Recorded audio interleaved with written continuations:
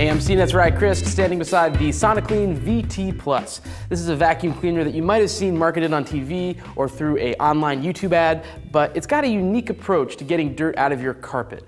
What it does is it uses vibration to create what it calls sonic cleaning technology. And all that means is it's got a vibrating bar in the bottom of it beside that brush roll. That vibrating bar is going to buzz and it's going to shake dirt up out of your carpet and into the bin a lot easier, so Soniclean says.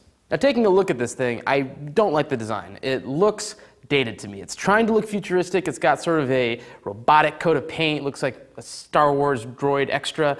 But that said, minimalism has its upside. There is a nice lightness to this vacuum. It only weighs about 11.25 pounds. So if you want something light and easy to push around your living room, this might be the vacuum for you. That doesn't make it more maneuverable though, because it doesn't have that rotating neck or that ball design that Dyson uses, so it doesn't turn quite as easily.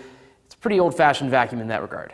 Something else to keep in mind is that the VT Plus uses bags and not a canister, so you'll need to change these out and keep purchasing them going forward. So let's take another look at that sonic cleaning technology, that vibrating bar on the bottom. Now, my question as I started testing this was, does that vibration agitate your carpets in a different way than the brush roll, which spins brushes through the carpet fiber, already does? Does that add anything new? And to test that out, I got this glass of water here. I'll show you. If I put it up against the brush roll and let the brushes spin against it, not a lot of movement there, if any. But then if I take the glass of water and hold it right up against the vibrating bar, you see some T-Rex style ripples going through the surface of that glass. So pretty unique, pretty different. There's something going on there that you don't get with a brush roll.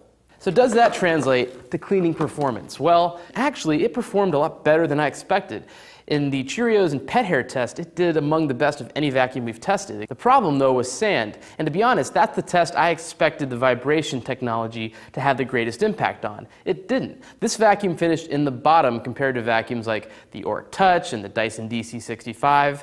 The Soniclean VT Plus retails online for $200, plus about $30 for shipping and handling.